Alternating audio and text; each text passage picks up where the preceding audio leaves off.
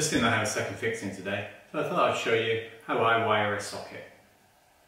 Right, let's show you how to wire up this ring main socket. The first thing you need is a socket. I like to use MK because that's about the best quality you can buy. Right. Now this is a drywall plastic box, so there's no earthing terminal at the back of this one. But if you have a metal back box, you need to run the earth wire into the earth terminal first. Now with this, I've got loads of spare wire. But you just stuff it back into the wall. It's always good to have a little bit of spare in case something goes wrong, or indeed if you're the next electrician that comes along. So I just snip into the wire with my side cutters, find the earth wire, pull that out,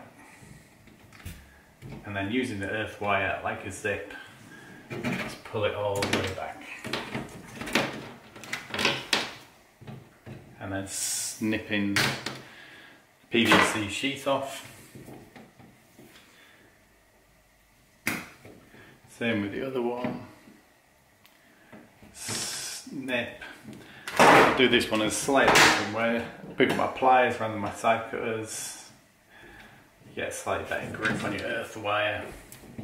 So pull it back like a zip. Pull the sheath back. And just snip it off. And there you go. So the wires just have the sheath entering the box. Now for the length of the wires, I tend to use about the length of my side cuts as a general sort of rule of thumb for how long they should be, or how long I clip them down, and then you want some earth sheathing to put over the obviously earth wires. Now some people use one piece and put both earth wires in. I think that's a bit cheap and bodgy, so I don't do it, but some people do it that way. And earth sheathing is so cheap, it's just not even worth trying to save a few pennies on it.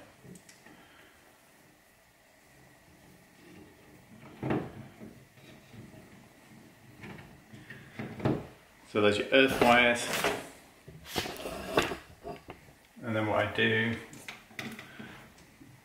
pull the wires together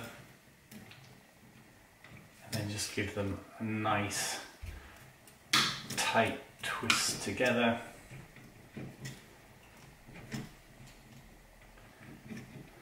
And then cut them off to size. So I do it this way, it's just over the width of your pliers, and then strip off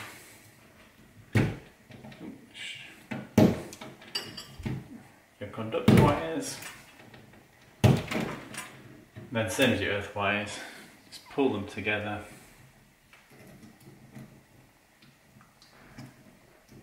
and give them a little twist.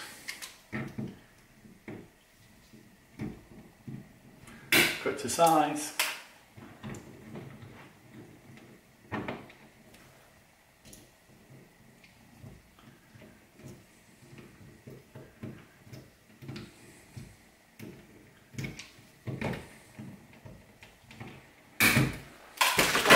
Right, so take the socket. Alright, your socket's inside. It'll be labelled live, earth, neutral. Super important on the socket that you get this right. And with these ones, fixing screws, I just gripped inside the socket to take them off for later. So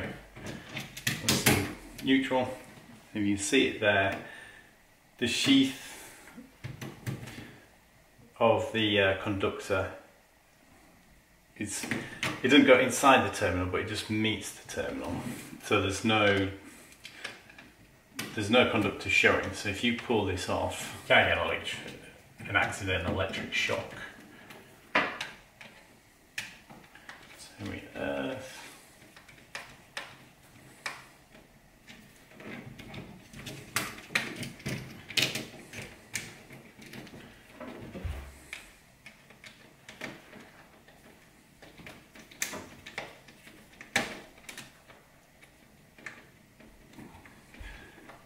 Then you want your conductors tight, but not over tight. And then you just dress your cables in, push them to one side, to them to the other. Make sure they're away from the front plate screws, because that's a common error. Tighten your front plate screws straight onto the live, and then you've got a fault when you test it. Well, I hope that was useful, and we'll see you on the next one. Bye bye.